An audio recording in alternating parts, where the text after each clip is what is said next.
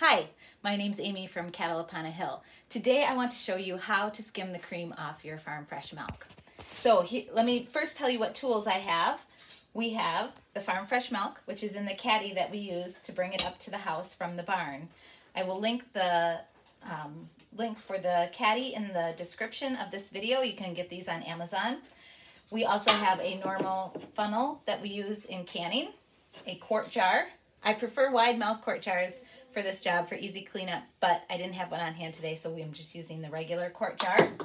And then I also have the pitcher that we're going to put the milk in after we've skimmed the cream. And finally, the ladle. I just use a regular kitchen ladle to skim the cream off the milk. But the one trick about this is that you get the ladle wet, because that will help the cream not to stick to the ladle. All right, so let's get started. Here's the milk. Here we go. I'm going to take my wet ladle and I'm just going to dip it in here like this. This is all cream. Get this as close as possible so I don't drip, and just pour it into this quart jar. And we're going to just keep repeating that. You don't dip very deep, maybe half the ladle into the milk, pour it into the quart jar. And I try to go around the outside edge, like so. Around the outside edge over here. I went a little deeper that time. I'm still just into the cream. Now I know with my cow, we have a Jersey, so she has a lot of buttermilk in her milk. So I will get at least 1 quart of cream from my cow. If you have a Holstein, you're not going to get quite as much cream as if you had a Jersey or a Guernsey, cows that are known for higher butter fat. Okay, we're at about 3/4 of a quart. Okay, now let me show you something. If you look in here, you can start to see it's a little bit thinner. So there, it's thinner, so I know that I'm getting to the end of the cream. I'm gonna do one more time. I don't know if I'll fit it into the jar, but yeah, that's about all I can do in my quart jar.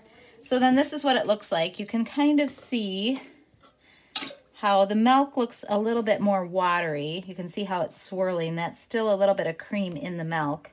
So I do leave some cream in the milk. It's good fat for growing children, or for yourself for that matter. But what I do then is I just take my ladle and I stir up the rest of the cream. Now I still did get some cream that's stuck to this. You could take your finger and scoop it out. I already have too much cream, so I'm just going to put this in the dishes. All right, and so then with what I have left, now this will not stay separated.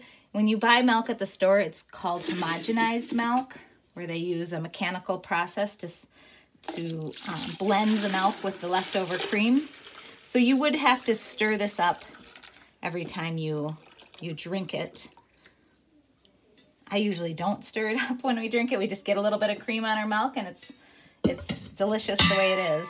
So this is the milk that we will drink. Put the cover on. This is a 50-cent on sale pitcher that I've had for a couple years from Walmart. So now the cream, you just take the funnel off, and here you have a cream, put a cover on it. Now what can you do with this cream? There's lots of things you can do with this cream. You can put creamer in your coffee, which is something I really enjoy, is just fresh, farm fresh raw cream in my coffee. You could make whipped cream in your Vitamix or other high-powered blender. You can make butter in your high-powered blender, and I will show you how to do that in a future video. Other things, you can make sour cream, ice cream. There are just so many things that you can do with your farm fresh cream.